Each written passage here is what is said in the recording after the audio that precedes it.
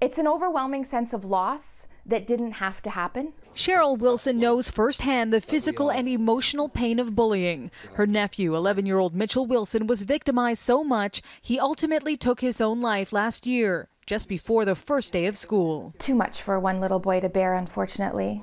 But it's a sad reality for kids all across the country. In elementary school, I used to get picked on a lot. I've seen people get picked on and laughed at. Go to any school and many kids admit they've been bullied at one time in their lives. But new stats show bullying isn't only a concern for kids, it's also a concern for parents.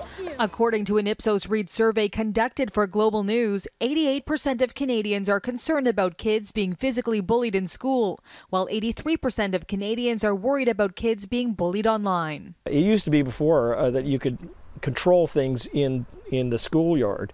Now the schoolyard extends to the internet and it's almost boundless. Bullying can happen anywhere from the playground to online. That's why there's a push for more resources in school to not only identify bullying, but also prevent it. Some of those prevention pieces are devoted towards teaching staff to be more aware, but also take advantage of teachable moments. The Canadian Teachers Federation says bullying should be a cross-country concern. This is a very serious issue, and I think that it's important that we look at ways where all the stakeholders can contribute to a national dialogue. Experts say there's steps in the right direction, but when it comes to ending bullying, more needs to be done. According to the World Health Organization, Canada still is not doing as well as other countries in terms of addressing it. Still, many kids are taking the anti-bullying message to heart. I used to be a bully myself, but with help from my family and friends, I slowly realized that what I was doing was wrong. Colleen Wilson hopes that message will continue to spread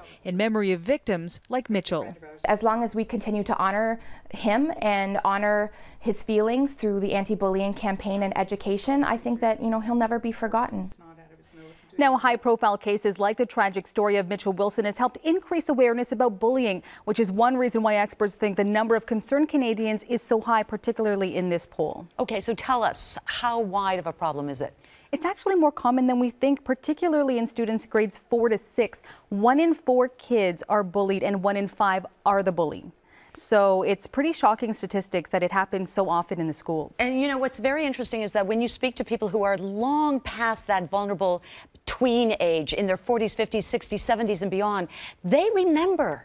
They remember how deeply penetrating that hurt was, and it never leaves them. No, it really doesn't, and that's why you have to nip it in the bud now, because you carry that with you for the rest of your life. You really do. All right. Thank you, Marianne.